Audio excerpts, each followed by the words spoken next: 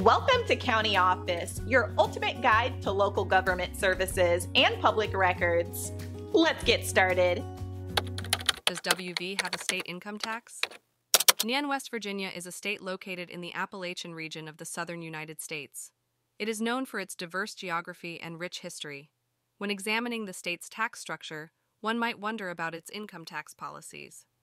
An state income tax is a tax levied by individual states on the income of residents and businesses.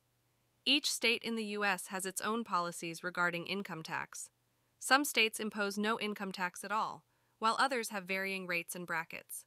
West Virginia imposes a state income tax on its residents. The state income tax system in West Virginia is progressive. This means that the tax rate increases as the taxable amount increases. West Virginia's income tax is structured into multiple brackets. Each bracket has a different tax rate, which applies to different levels of taxable income. The rates range from a lower percentage for lower income levels to a higher percentage for higher income levels. Residents of West Virginia must file a state income tax return. This filing is typically done annually, coinciding with the federal tax filing deadline.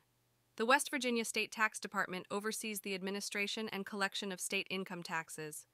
West Virginia also offers various deductions and credits. These can reduce the amount of income tax owed by residents. Examples include deductions for personal exemptions and credits for certain expenditures. Understanding the state income tax policies is crucial for residents. It helps them comply with tax laws and optimize their tax liabilities.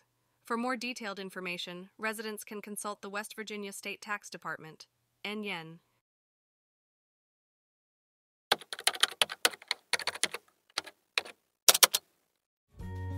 To learn more, check out these links, which you can click in the description below.